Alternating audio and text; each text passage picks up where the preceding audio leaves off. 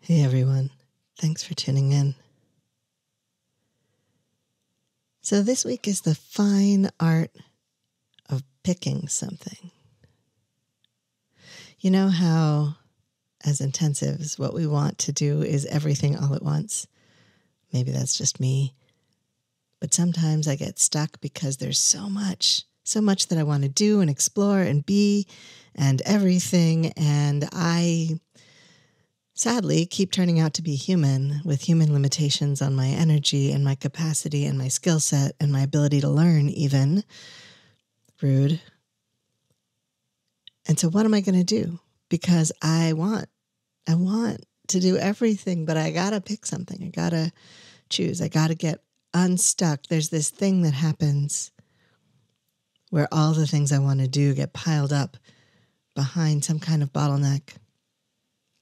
Or they just pile up. They just pile and pile and pile until I can't get around the pile and I can't do anything out of the pile because if I pull something out of the pile, the whole pile comes crashing down. And it's a very physical metaphor because it feels very physical. It feels like pressure building up in my chest. Pressure even for things that I want to do, even for things that I am delighted to do, even if it's just creative projects, the painting that's been hammering at my brain for so long that it's starting to emboss. And the sewing projects that I've been promising myself for years. And the weaving project. When I got the loom, I decided I was going to definitely warp it up and do a weaving project. And I have the materials for the weaving project. I signed up for a kit club because I knew that if I didn't get materials periodically showing up at my door, I would stall out for a long time. So at least to get started, I signed up for this kit club through Vermont Weaving Supplies. And I just had the conversation with the owner about the materials for the next project, but I still have the first project.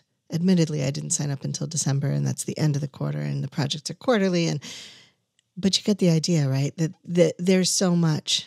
Always there's a list of so much. While the ground is still wet, I need to go out and reinforce the raised beds in the yard. I need to put some kind of edging around them because the grow bags are starting to go. And that's fine, but I don't want the beds to go. So I need to start buying 10-foot lengths of little short picket fencing and wrapping it around there and staking it in while you can still get a stake into the ground. So much. And it's all things that delight me. And then there are the things that don't delight me, like the dishes.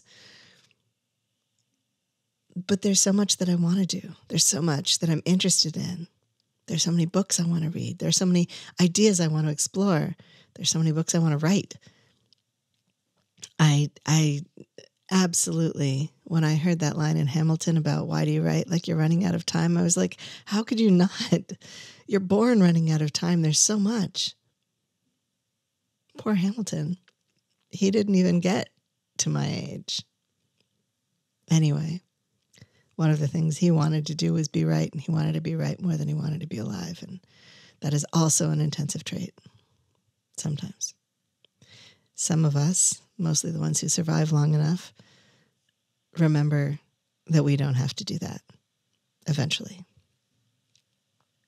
But the thing is, with all these things that we want to do pressing down on us, pressing in at us, pressing out at us, making us feel like we're going to explode, we can get stuck, right? We can have all this stuff and we can get stuck. And the meditation I posted for the members is a little bit of a way to get a little bit unstuck, but only a little bit.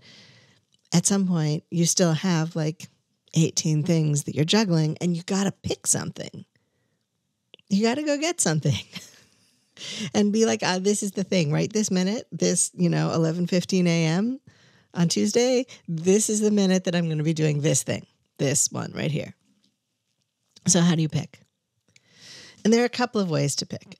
There are ongoing conversations about like, what do you do? How do you get unstuck? A lot of folks with ADHD also find this useful. Sometimes you pick the thing that you're most passionate about, the thing that the muse is hammering on your brain about. I should probably do that painting that the muse is after me about so that I can move on, maybe there's a bunch of creative stuff stuck behind that, and I just don't know about it. I used to do morning pages, a la The Artist's Way, Julia Cameron's now famous book. There are very few practices that I've maintained as long as I did maintain that practice, but I haven't been able to do morning pages recently.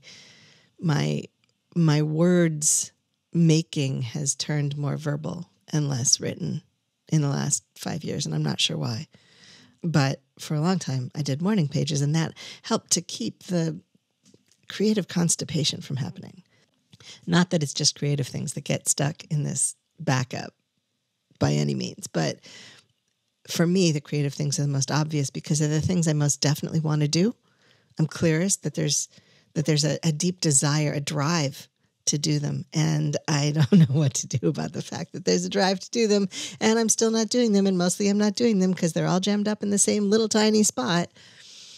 And so I have to, like you would if you were clearing any kind of backup, if you go to a stream and it's got a narrow point in the rock and it's all full of leaves and twigs and sticks and God knows what all flotsam and jetsam coming down the stream. If you pull it all out in mass, sometimes that's okay, but sometimes it causes like this flood that kind of destroys the rest of the stream structure.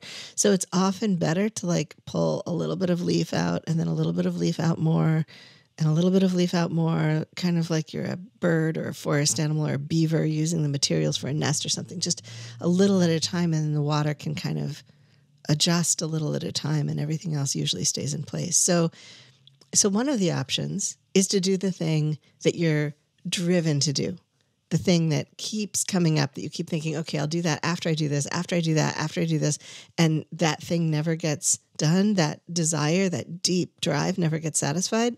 Yeah. So one of your options is to pick that up. Just be like, I'm sorry, I'm taking a mental health sick day, and put the painting or whatever in the middle of your table. I talked a little bit in one of our previous episodes about how I had taken my computer off my desk to do a drawing exercise and how much different that felt and how differently I operated that day. I need to do that again. I haven't done that since. I really should. The little bin for my computer is right to my left, immediately to my left. So one option, clear your desk. Just clear it, let the intensiveness take over, let the passion take over. Now, that assumes that the passion is at the top of the pile and not like buried. Sometimes the passion gets buried. Sometimes it gets shoved aside for so long that the muse goes to sulk and it doesn't feel like you're inspired to do anything at all. Or you feel so much guilt, like, okay, confession time. I have a beautiful guitar that I bought myself when I lived in Chicago a long time ago. And it's been sitting in its case at my East Coast partner's house for literal years, barely touched. I moved to the West Coast suddenly. And with the way that airlines treat musical instruments, I haven't felt like I could get it out here. It's a gorgeous instrument. It would be happier if it were played. It would be healthier if it were played. Something about wooden instruments, they do better when they get used, but I haven't. And now when I go to visit her and I see that case, I feel this huge lump of guilt. It sits right below the swallowing point in my throat, right at the top of my chest. And it's so hard for me to even open the case. And then when I try to play, of course, I'm out of practice, and so I feel bad about that.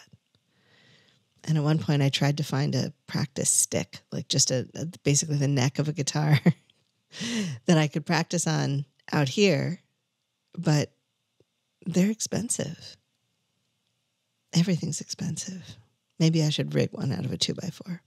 Anyway, for what it's worth, that guilt is preventing me from music in general. It's blocking me from almost everything except singing, which is a different problem. So you may find that, like me, you have this blockage that's emotional, but it's still real. So what do you do then? You've already heard me talk a bunch of times about how I do dishes, how if the dishes are overwhelming, I just do the spoons. if my creative and my doing energy is blocked. And this is different. I got to pause here because there's a difference between your doing energy being pent up and blocked and active and being in an intensive stop place. Intensive stop is a place of rest. It's a place of exhaustion. It's a place of depletion. It's a place of, like, in many cases, happy, but happy used upness. That Marge Pierce, the idea of being used for work that is real, right? You've done and done and done, and then you just need to rest. You're like a sea cucumber that squirted out all of its insides at once, and now you have to crawl under a rock and regrow it. Yes, that's a real thing. Look them up. Sea cucumbers are awesome. They're related to sea stars. Sea cucumbers, all right, this is a digression, but sea cucumbers are what would happen if you took a sea star and made the arms really short and the center of the body really big, and then you stretched it out on its vertical axis. That's what a sea cucumber is, basically. Anyway, let's get back from sea cucumbers to getting things done. So when we think about getting things done, there's this difference between intensive go, intensive stop, the sea cucumber recovery phase, and intensive pent up. Intensive pent up is an unhealthy level of blockage, right? It's a painful, difficult, obstructive level of blockage in your doing flow. Your intensive go phase is in, but you're still stuck. So when you feel that pressure, one of the things you can do is pull, a little bit of leaf matter out of that blockage in the stream. You can just look at the stack and be like, whatever the littlest thing is, the easiest thing is, the lowest hanging fruit, I'm going to do that. And what you might discover when you go to do that is that a task that looks like low-hanging fruit is actually 4 tasks. And that's why you haven't been able to get started. So, when you take a look at your task and it says, write email. I know writing an email should be pretty simple, right?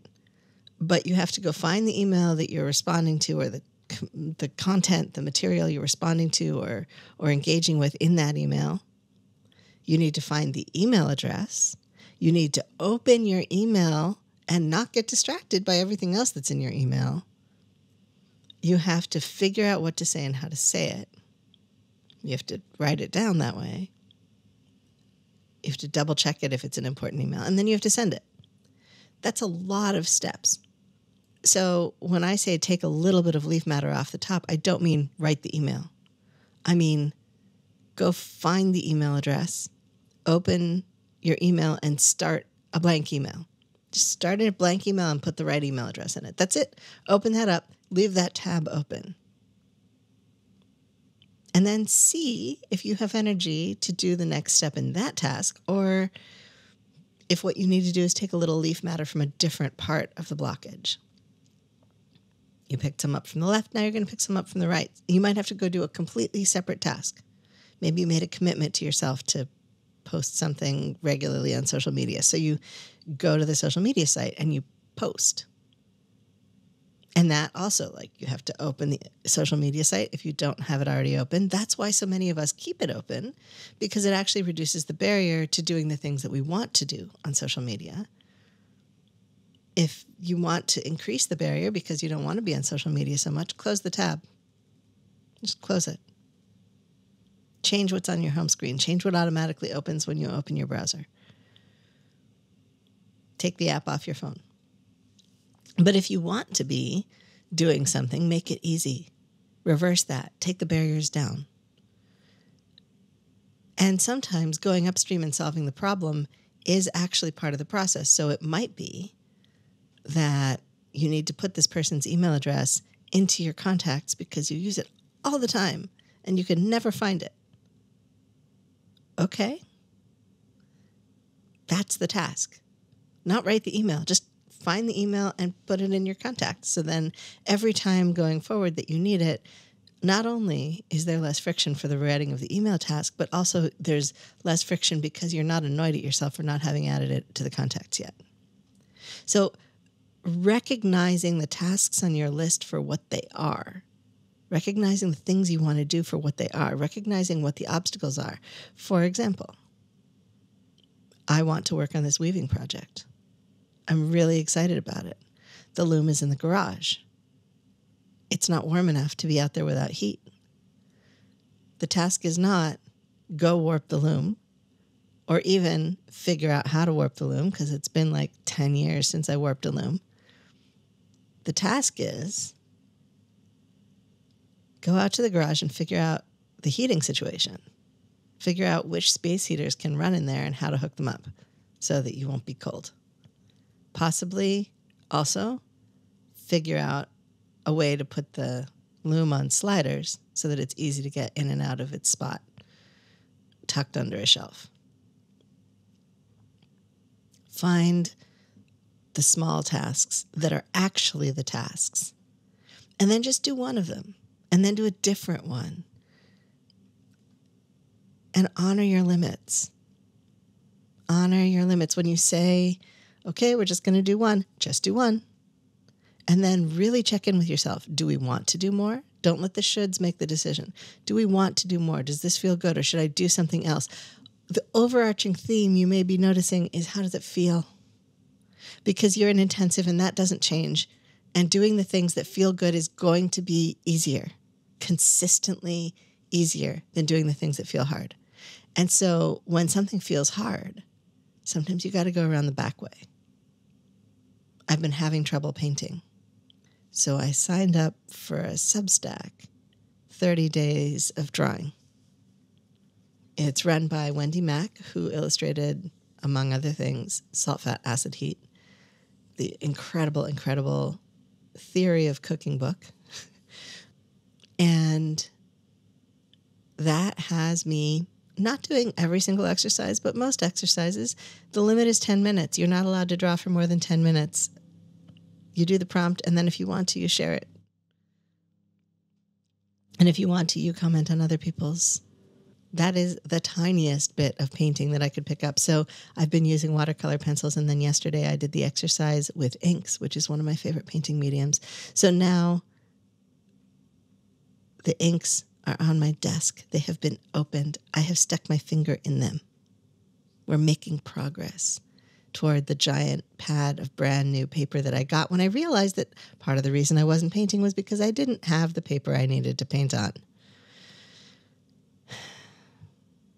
So I went and got the paper, but that exhausted all of my doing energy for that project for several weeks. So the paper's just been sitting over there on the table waiting for me to be ready to figure out, where do my paints go? I haven't painted since I moved here. Not really. It's been over a year.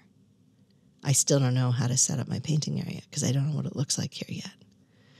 One step at a time. One step, another step. And so we are borrowing from the expansives. We're borrowing from the tortoise, even though we are hares, because sometimes the tortoise's way makes sense. So pick up the small thing, pick up the passion thing. How else can you choose? Pick up the thing that's causing you the most anxiety. I know that one sounds weird, right? It's causing you the most anxiety. That doesn't sound like what will feel good, but let me tell you, making the anxiety stop feels really good, and this is how you make the anxiety stop. You pick up the thing that's causing you the most anxiety. It might be a bill. It might be balancing your finances. Money is often a stressor for a lot of us. It might be an email. It might be relational. Whatever it is draining you. I promise, if it's causing you anxiety, just thinking about it, that anxiety is draining you. It's draining your energy. It's draining your attention. It's getting in the way of you doing a whole lot of things. Get the anxiety off your plate. So that's another option for how to choose. Choose something that you're passionate about. Choose something that's little and easy. Break things down so you can find the little easy things. Choose something that's giving you anxiety. Here's another one. Choose something that's giving you pleasure. I don't mean the thing that gives you... Passion is great and it is pleasurable, but it is a very specific kind of pleasure and not always the kind we want. So consider picking the thing that gives you the most pleasure. The thing that will feel absolutely the best in your bones, in your body. It might be something you do every day. It might be something that you keep putting off because you keep hanging it in front of yourself like a carrot reward situation. And you might just need the pleasure first. You might just need to feel good first. So it might be that the thing that gives you pleasure is the right place to start. One more option. Pick the thing that does something that you will love having done for someone else. We're intensives, and a lot of times, especially if we were assigned female at birth, especially if we grew up socialized in that way, what we end up with is a belief that we don't deserve the thing first.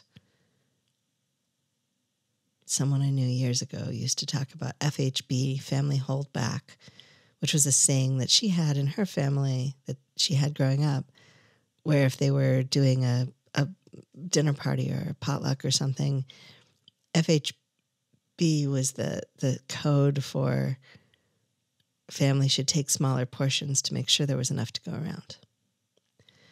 But for a lot of us, we were taught that we were the one who should take smaller portions of time, of energy, of resources, of pleasure, of everything. Because somehow, if we didn't put ourselves last, there wouldn't be enough to go around. If there's not enough to go around, there's not enough to go around. And that's a problem we need to collaboratively solve. But in the moment of choosing what to do out of the giant pressing pile of things to do, if you can't bring yourself to choose anything else, if you can't bring yourself to get over the hump in one way or another for yourself,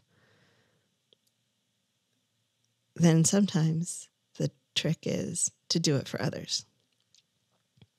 To pick up something that will work for someone else, that will make someone else feel good, you will feel good,